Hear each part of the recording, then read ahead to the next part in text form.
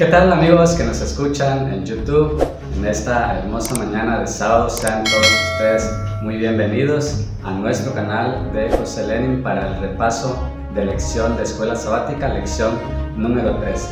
Y en esta mañana quiero hacer una atenta invitación a todos aquellos que quisieran participar en mi canal Sábado con Sábado. Lo único que les estoy pidiendo es un canto especial o un testimonio.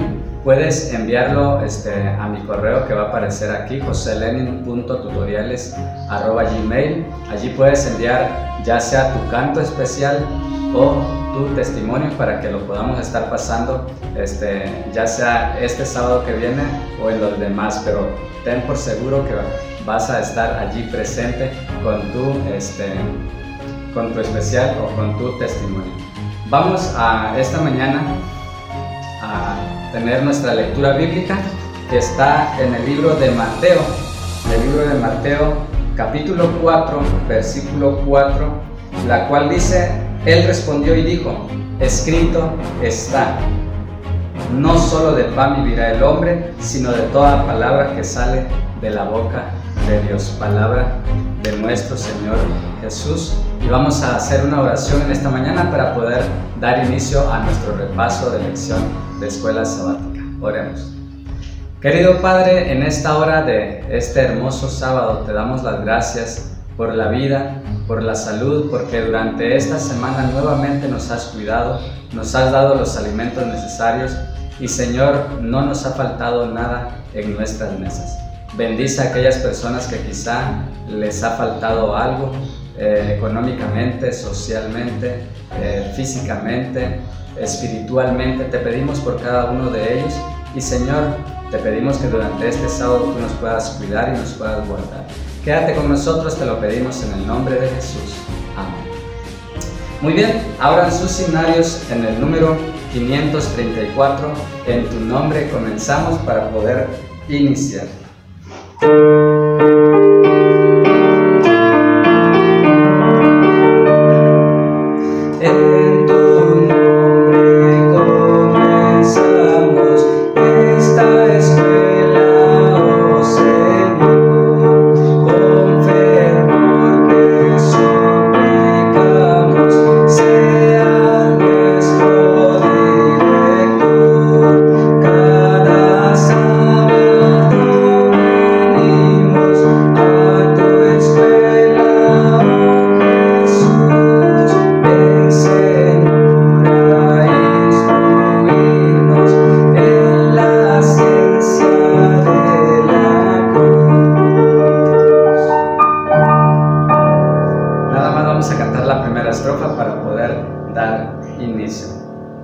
Muy bien, en esta mañana, como todos los sábados que hemos realizado, bueno, el sábado pasado no pude hacer el repaso de lección de escuela sabática porque tuvimos una semana muy pesada. Incluso esta semana que acaba de pasar tuvimos clases en línea en Lindavista y entonces estuvo realmente 2 semanas muy pesadas, pero ya nuevamente nos reincorporamos. Y en esta mañana tenemos a 2 alumnos del Colegio Gilberto Sur, que también son mis alumnos dentro del salón de clases. Ellos son de sexto año y tienen el gusto de compartir con nosotros un canto que lleva como título He decidido seguir a Cristo. Para Rolando y Valeria es el tiempo en esta mañana. Buenos días hermanos, feliz sábado. Vamos a alabar a Dios con un instrumental llamado He decidido seguir a Cristo.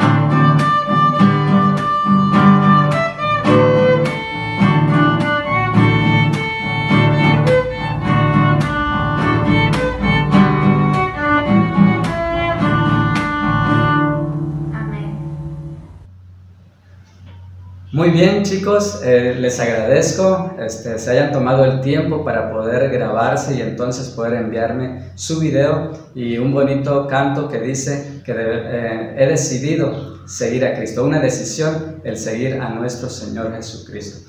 Bien, en esta mañana también tengo un invitado muy especial. Este invitado es de Campeche, bueno, no nació allí, pero él labora actualmente allí. Mi amigo y ex jefe, contador público, Elionaí González, él es el contador de ahí del colegio Luis Pasteur. Anteriormente allí trabajaba yo antes de poder llegar a Tuxtla, y agradezco al contador Elionaí que se ha tomado también el tiempo para poder compartir con nosotros este hermoso testimonio. Vamos a escuchar al contador Elio. La oración es la llave en las manos de la fe para abrir los almacenes del cielo. La oración es el acto de abrir a Dios el corazón como a un amigo. Queridos hermanos, es un gusto saludarles desde la ciudad de San Francisco de Campeche, su servidor Elionaí González Mesa, contador del colegio Luis Pasteur y director de Filantrópica. Agradecidos estamos con Dios por esta oportunidad de presentar un testimonio acerca de la oración. Y es que en nuestra vida, queridos hermanos, atravesamos momentos difíciles. Sin duda son esos momentos que nos hacen reflexionar y que nos hacen pensar o recapacitar en cómo es la limitante del ser humano. Cuando las cosas van bien, cuando las cosas parecen tener sentido en la vida, cuando no necesitamos de Dios aparentemente por el bienestar en el que estamos, nuestras oraciones son monótonas, nuestras oraciones son simples, nuestras oraciones son oraciones con palabras repetidas de costumbre. Es que en el año 2012, un servidor se encontraba estudiando en la Universidad de Lindavista cuando tuve un problema en el estómago, un fuerte dolor que al parecer era una infección, una gastroenteritis. Me traté, pero eso hizo que tuviera que pedir permisos para salir antes de la universidad. En ese momento yo sentía mucho dolor, pero el dolor se aguantaba. Yo llegué miércoles en la noche a mi casa, jueves, el viernes parecía que todo estaba normal. El sábado había un evento de laicos donde un servidor dijo, bueno, voy a participar. Fui en la mañana, pero el dolor apareció de nuevo. Cuando pasó esto, hablé con mis padres de regresar a mi casa. Una vez estando en mi casa, me dormí, el dolor desapareció. En la tarde me levanté y tuve el ánimo para regresar al evento que estábamos. Cuando estábamos en el evento, ahí en ese momento me volvió otra vez ese dolor. Y mi familia dijo, ¿sabes? Te vamos a llevar al doctor. Era sábado de noche, algunos doctores no estaban en sus consultorios, los laboratorios no había para los análisis. Fue difícil, pero encontramos. Me hicieron ahí unos análisis y resultó que tenía piedras. Tenía piedra en los riñones, tenía piedra en la vejiga, bueno, tenía piedra en todos lados. Y hasta ahí pues las cosas parecían normales, pero cuando llegó esa información,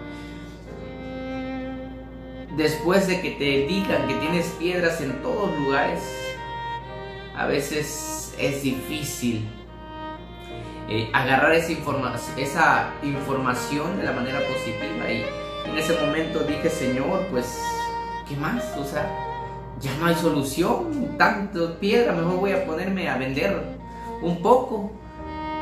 Y saben, hermanos, que pasó ese momento, el domingo siguieron los estudios, el lunes en la mañana se detectó que no era así, que no había problemas de eso, solamente que había un problema del apéndice. Y ese problema se estaba agravando porque el apéndice estaba ya perforada. Inmediatamente me internaron. Cuando me internan, el dolor sobrepasa la capacidad que yo tenía de aguantar. Yo recuerdo que temblaba, pero era un temblor que yo ya no controlaba. Y cuando estaba yo temblando, me ponían calmantes, me tranquilizaba unos 5 minutos, me volvía el temblor. Y en ese momento de angustia, de dolor, yo le dije: Señor, por favor, ayúdame. Señor, yo tengo tantos planes, tengo tantas cosas por hacer, tantas metas. ¿Por qué me está pasando esto? Y empecé a reclamarle a Dios como muchas veces le reclamamos en cualquier momento de nuestras vidas. Como seres humanos miramos el punto negro.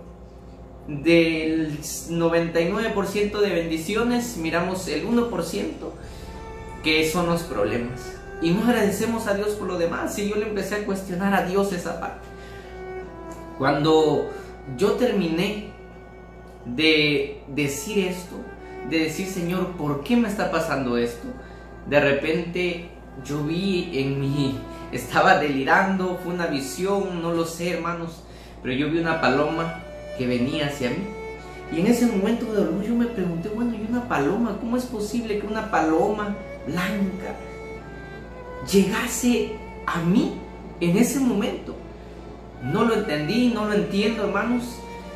Pero esa paloma me dejó un papelito. Yo recuerdo que abrí el papelito y el mensaje decía: porque este será tu fin. Sin duda una respuesta a mis preguntas, no lo sé. Pero cuando yo vi el mensaje, llegó el doctor y dijo: es hora de entrar a quirófano.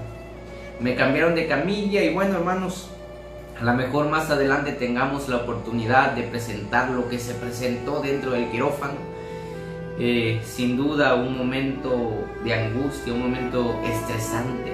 Para algunos tal vez común, para otros que lo vivimos en ese momento, nos dimos cuenta, hermanos, que Dios permite muchas cosas, pero Dios está al control de nuestras vidas. Si tú estás vivo en esta hora, es porque Dios así lo quiso, porque Dios tiene un plan especial para ti. Y sin duda que Dios te va a utilizar. Y hermano, utiliza tus dones, utiliza tus talentos para la honra y la gloria de Dios. Y haz que tus oraciones diarias en este momento de crisis mundial sean oraciones cortas, que sean frases tal vez de palabras no rebuscadas, pero sean palabras que nazcan de un corazón que quiere un encuentro con Cristo Jesús. Oremos en todo tiempo. Y un día nos vamos a despedir de la oración, hermano, cuando estemos en el reino de los cielos. Mientras, toca doblar las rodillas. Mientras, toca cerrar los ojos para subir al trono de la gracia. Que Dios te bendiga y que Dios te llene de muchas bendiciones y nos proteja en ese momento de incertidumbre. Gracias, contador Helio, le agradecemos bastante ese bonito testimonio, ¿verdad? Que el Señor le siga bendiciendo en su trabajo allí como contador en el colegio Luis Pasteur. Un saludo también a todos mis amigos y compañeros, ex compañeros del colegio Luis Pasteur. Dios me los bendiga grandemente. Bueno, es hora, ahora sí, de nuestro repaso de lección de escuela sabática. También un invitado muy especial, mi amigo y pastor Miqueas. Él es pronto contador también, porque está estudiando contaduría, ya está en los últimos meses, creo. También es pastor y él es actualmente el maestro de Biblia en el colegio Gilberto Sur, donde yo también laboro. También un saludo para todos ahora mis compañeros de Gilberto Sur, que el Señor me los bendiga grandemente en este sábado y en los que vienen. Así que, Pastor Miqueas, es su tiempo, Dios me lo bendiga. Muy buenos días, hermanos, hermanas, amigos que esta mañana nos acompañan en nuestro repaso de la lección de escuela sabática. Es un privilegio para este servidor llegar hasta sus hogares. Agradezco de antemano al profesor y amigo José Lenín. Si bien es cierto, por las contingencias presentadas durante estas últimas semanas no podemos acudir a un templo, pero podemos creer que allí donde estamos 2 o 3 congregados en el nombre de Dios, ahí hay un templo que brilla para la gloria de Dios. Esta semana hemos sido partícipes de una hermosa lección que, si bien es cierto, fortalece nuestra fe, pues es el libro santo que día a día nosotros leemos, estudiamos, tomamos un tiempo para meditar ahí en ella.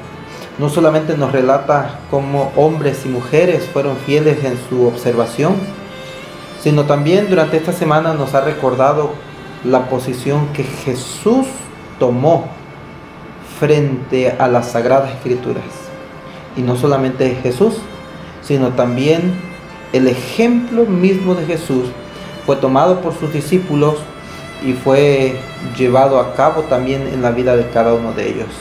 Así que esta semana hemos disfrutado nuestra lección de escuela sabática, que justamente tuvo ese título: ¿Cómo consideraban la Biblia Jesús y los apóstoles? Espero que haya sido también un deleite para ti el haberlo estudiado, haber meditado, haber sacado las conclusiones que dieron como resultado el estudio de las Sagradas Escrituras y también de la lección de escuela sabática. Pero para esta mañana, el repaso de la lección podríamos nosotros dividirla en 2 secciones. La primera sección tiene que ver cómo usaba Jesús las Sagradas Escrituras. Y número 2, la segunda sección es qué parte de las Sagradas Escrituras aceptaba Jesús. En la primera sección, cómo Jesús usaba las Sagradas Escrituras, recalcamos esta mañana 2 cosas. Número 1, la autoridad de las Sagradas Escrituras. Y número 2, la Biblia como norma de vida.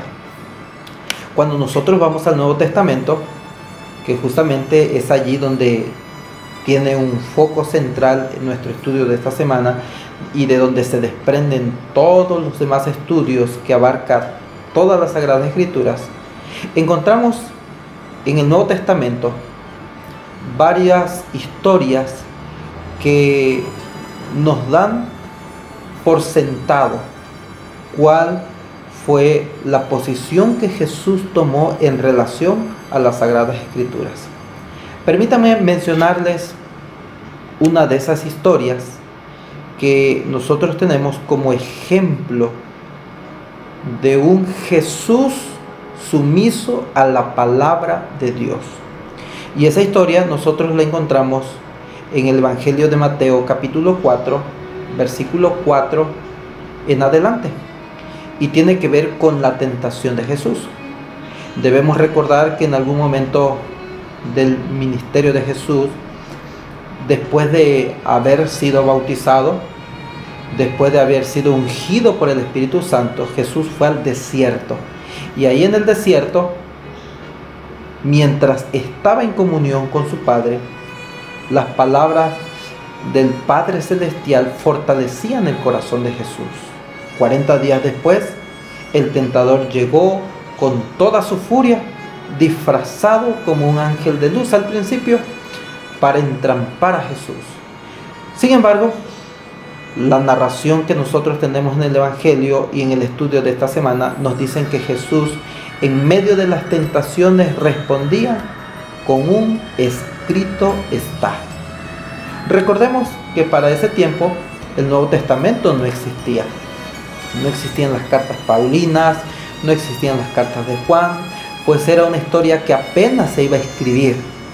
Pero para ese entonces la Biblia tenía 3 divisiones: la Torá, los profetas y los escritos. Y por lo menos cuando nosotros observamos en la tentación de Jesús, vemos que Jesús toma las Sagradas Escrituras como la norma de regla, como la norma de fe y práctica, no solamente para su vida, sino también para la vida de un cristiano en la actualidad. Cuando fue tentado en relación al apetito, Jesús respondió lo que estaba escrito en Deuteronomio capítulo 8, verso 3, escrito está, no solo de pan vivirá el hombre, sino de toda palabra que sale de la boca de Dios. Cuando fue tentado en la presunción, Jesús volvió a ir a las Sagradas Escrituras y presentó un escrito está, Deuteronomio capítulo 6, versículo 16. No tentarás a Jehová vuestro Dios. Y así lo hizo con la tercera tentación, cuando se le fue presentado la facilidad de ganar el reino terrenal si tan solo se inclinaba frente al enemigo. Jesús volvió a responder, escrito está, a Jehová tu Dios temerás y a Él solo servirás. Estas historias reales, estas historias verídicas, ponen una pauta para que nosotros podamos seguir el mismo ejemplo de Jesús. En Mateo capítulo 5, verso 17, Jesús expresó las palabras, no penséis que yo he venido a poner fin a la ley de Moisés y a las enseñanzas de los profetas. No he venido a ponerles fin, sino a darles su verdadero sentido. En otras palabras, Jesús con su ejemplo nos estaba marcando la misma ruta que nuestros primeros padres debieron haber seguido en el huerto del Edén. Mantener su plena confianza en la palabra santa de Dios. La segunda parte tiene que ver con cuánto de las Sagradas Escrituras creían Jesús o sus apóstoles. Lucas, cuando describe en el capítulo 24, verso 44, las palabras de Jesús, él dice de la siguiente manera, y les dijo, estas son las palabras que os hablé, estando aún con vosotros, que era necesario que se cumpliese todo lo que está escrito de mí en la ley de Moisés, en los profetas y en los salmos. La Biblia hebrea, el Antiguo Testamento, tenía esa estructura, como ya lo mencioné hace un momento atrás. La ley que describía los libros que Moisés escribió, los profetas y los escritos. Estas tres porciones eran estudiadas en el Nuevo Testamento, en el tiempo de Jesús, por los rabinos, por los fieles que vivían en esa época. Pero Jesús también tuvo a bien tomar tiempo desde su infancia para leerlas, para analizarlas, para escudriñarlas, para entender su ministerio. No eran historias ficticias, no eran historias que podían encontrarse como hoy en día en nuestras librerías de cuentos y fábulas. Jesús las tomó como historias de la vida real. Cuando hablaba del profeta Eliseo, era una historia que fortalecía la fe de Jesús. Cuando hablaba de Esther, cuando hablaba de David, cuando hablaba del Antiguo Testamento, Jesús tomaba cada una de esas palabras como fieles y verdaderas, con una autoridad real, una autoridad que no se podía poner en tela de juicio. Es más, la Biblia, Jesús la tomó como la misma palabra de Dios, aquella que fortalece el corazón del ser humano, aquella que da fuerza al cansado, aquella que da esperanza al doliente, aquella que mantiene nuestra comunión con Dios. Hoy en día, tú tienes también la oportunidad de tener ese libro santo en tus manos. Jesús, sus discípulos y muchos hombres más a lo largo de la historia han defendido, han creído, han puesto su propia existencia para mantener este libro santo, cuidándolo para que pueda llegar hasta nuestras manos. La sierva del Señor escribe en Palabras de Vida del Gran Maestro en la página 97. La palabra de Dios incluye las escrituras del Antiguo Testamento, así como las del Nuevo Testamento. El uno no está completo sin el otro. Cristo declaró que las verdaderas y las verdades del Antiguo Testamento son tan valiosas como las del Nuevo Testamento. Aprovechemos las Sagradas Escrituras y disfrutemos el mensaje que Dios nos ha dejado, aún para nuestros días. Que el Señor te bendiga en el estudio de su palabra y sigue disfrutando la lección de escuela sabática de este trimestre. Es mi deseo y es mi oración. Pastor Miqueas, muchísimas gracias, le agradezco que me haya también aceptado mi invitación para poder dar el repaso de escuela sabática, muy interesante por cierto, y le agradezco bastante, pastor, muchas gracias. Ahora, queridos hermanos, amigos que nos están viendo en YouTube, en este canal, en este momento, vamos a tener un especial por la familia Márquez Vera. El profesor Luis Márquez actualmente es el director de secundaria y prepa en Ciudad del Carmen, en el colegio Pedro Sainz de Baranda. También un saludo cordial a todos mis amigos de allá de Ciudad del Carmen, del colegio y también de la iglesia central, que en algún momento también estuve allí participando, ¿verdad? Dios me los bendiga. Este canto lleva como título Derribando Gigantes, junto con su familia, hermana Lady, saludos, también mi esposa le manda saludos a los niños, bendiciones. Y entonces vamos a escuchar, amigo Márquez, su especial junto con su familia, Derribando Gigantes.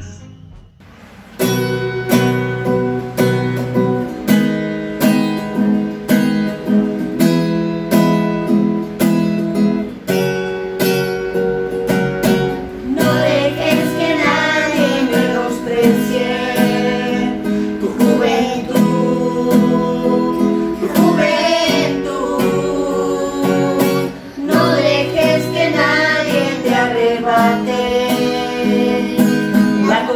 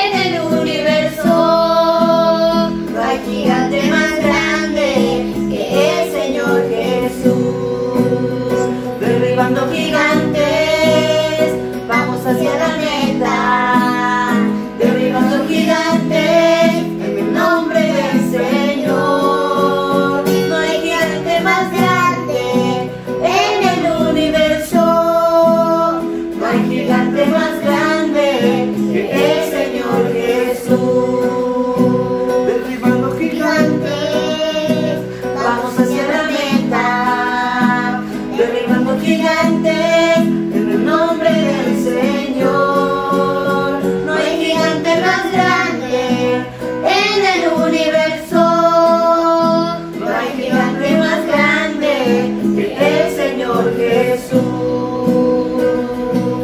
El Señor Jesús.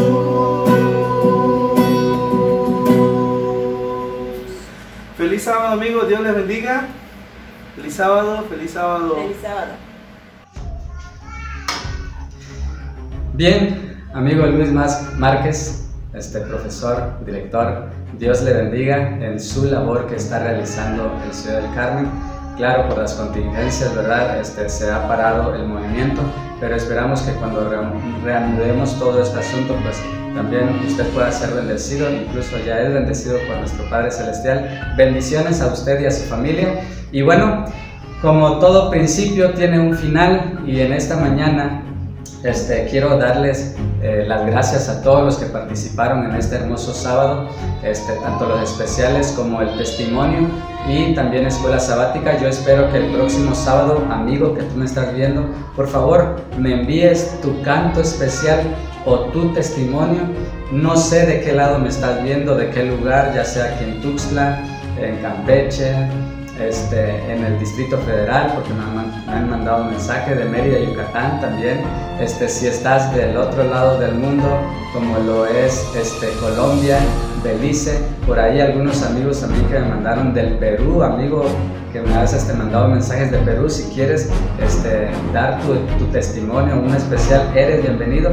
Queridos amigos, de donde tú me estés viendo, si tú me mandas un mensajito en mi Facebook o aquí en YouTube, con mucho gusto voy a aceptar tu especial o tu testimonio. Que el Señor me los bendiga, y vamos a despedirnos con este sábado, con este canto, perdón, de Sábado es.